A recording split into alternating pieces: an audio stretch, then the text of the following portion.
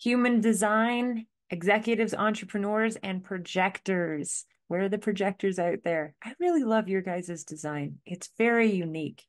You're meant to anchor in an energetic template for the rest of us to be witness to. You can tap into the way that the energy moves in a room or with a person or with a project.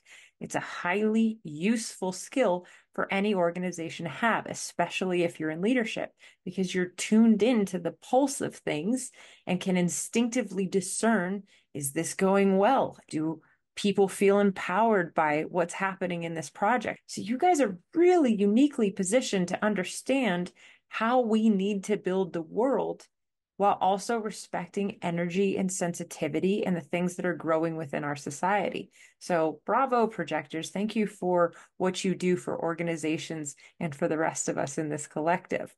Now, you don't have consistent access to your own energy. It gets depleted. It gets depleted daily. So I was teaching a class at one point and someone said, "Where are the projectors at? Midday naps?" Absolutely. If a midday nap is something that you feel you require or a midday separation from your work, take it because we need you to be able to be sensitive. And if your systems and wiring's all overloaded, that's going to be challenged quite a bit.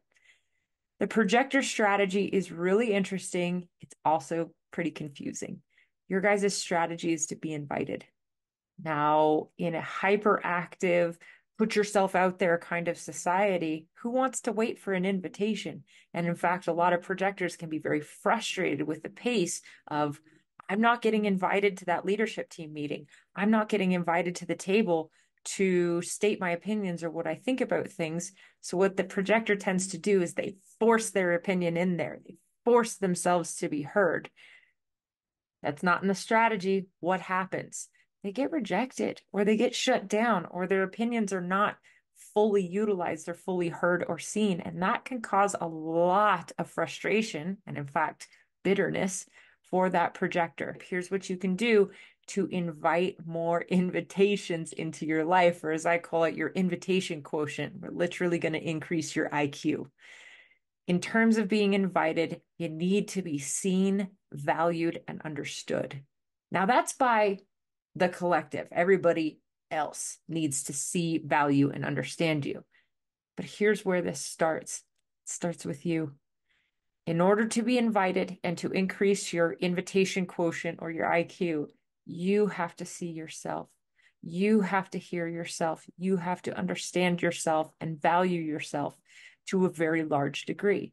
So, in order to build this up, commit to that.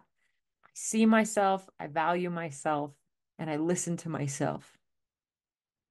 And I'm not going to tell anyone about it. Why is that last part important? What it's doing is it's creating a bit of mystery around you. It's creating a bit of seduction. Yep, that's an interesting word. A seduction is basically an invitation for people to hang out with your energy. There's something that she knows, we say. There's something that he knows that I need to know. But what is it? He's so mysterious. Projectors tend to be mysterious, or at least we perceive them that way, when they're in alignment. We're literally seduced by that energy and we want to play with it. We want to say, like, you know what? I feel like you've got some information for me. What is it? Or let's invite so and so, that projector, to this business meeting. She's got something to say here. So, again, when you're building up your IQ in this one, make sure that you're doing the work to see yourself, value yourself, understand yourself. Don't tell anyone about it. Keep it to yourself. You'll build up that mystery around you and you'll build up a lot of invitations to participate in things. Be sure you choose the things that are truly in line with your energy and your passions.